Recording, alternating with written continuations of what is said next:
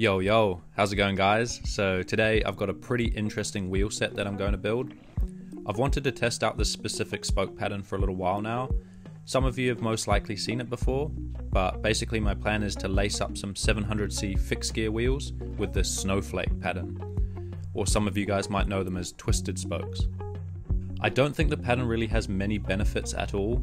It's most likely going to be slightly weaker, probably harder to true, and just going to take a lot longer to build.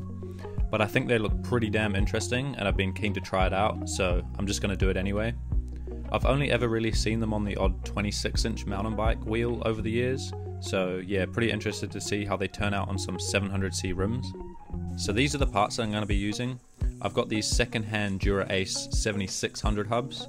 The rear is double-sided fixed and they're both 32 hole.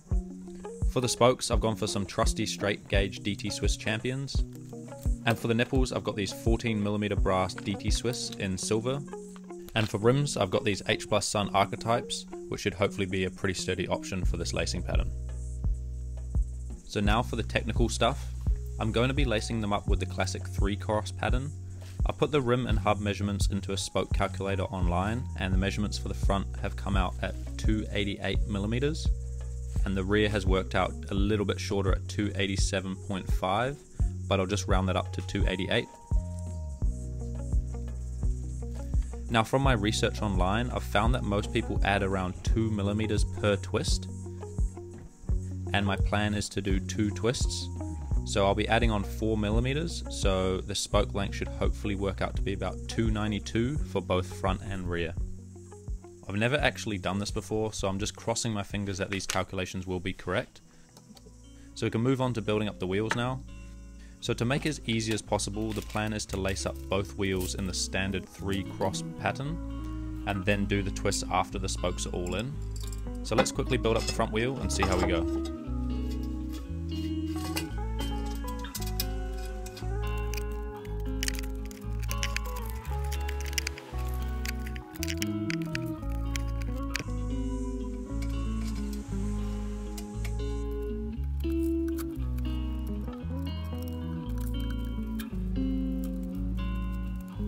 So the wheel is all laced up.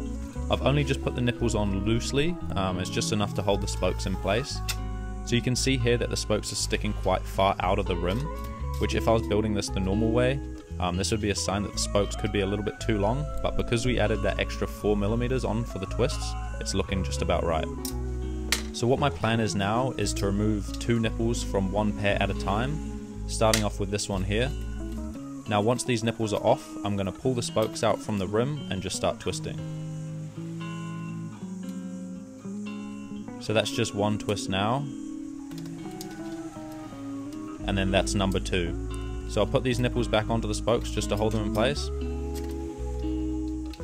So the reason why I went with 2 twists is that means that the spoke is going to go back in the same rim hole that it would normally go into if it was just the normal 3-cross.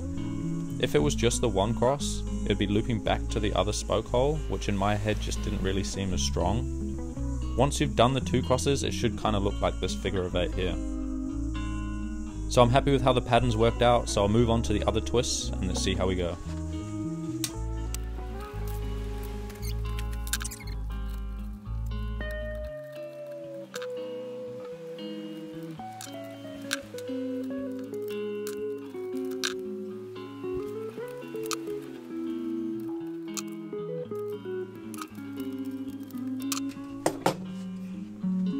So I've just finished up this one side and it's starting to take shape. I think it looks pretty damn rad. Now I just need to finish the other side and we'll be able to see the whole thing.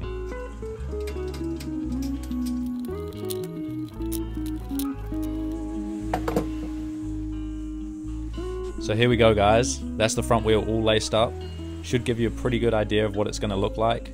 All I need to do now is tension up the spokes, give it a true, and hope that my calculations are correct.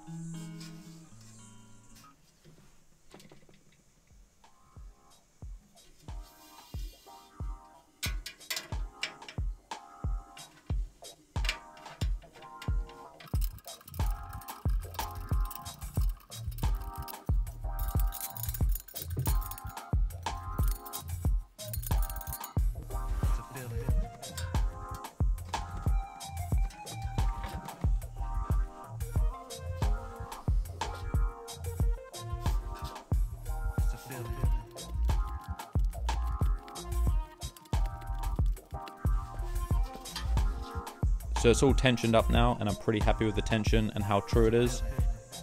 It might be quite hard to see, but the spokes turned out almost perfect. They're just sticking out the end of the nipples about 1mm, which I'm pretty happy with.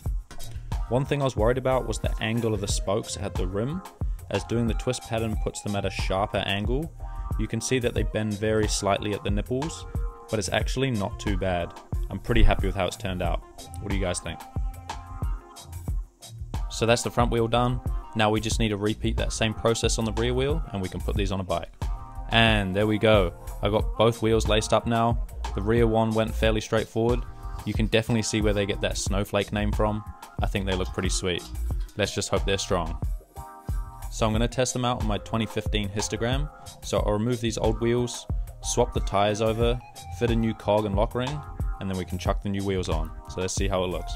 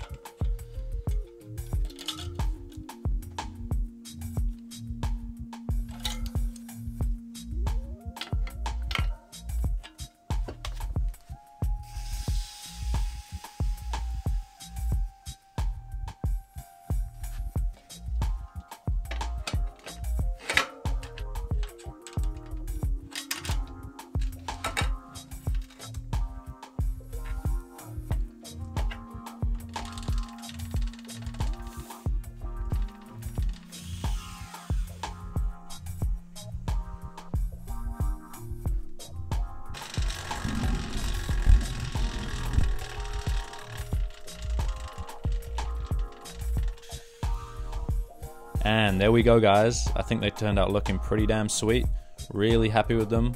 Apparently this pattern needs to be retensioned and trued a few times, but I'm pretty happy with the tension at the moment.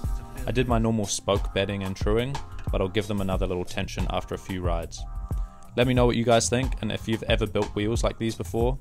Keen to hear your experiences. Anyway, thanks for watching guys, I hope some of you found this as interesting as I did. I'm going to take these out for a spin now and see how they hold up.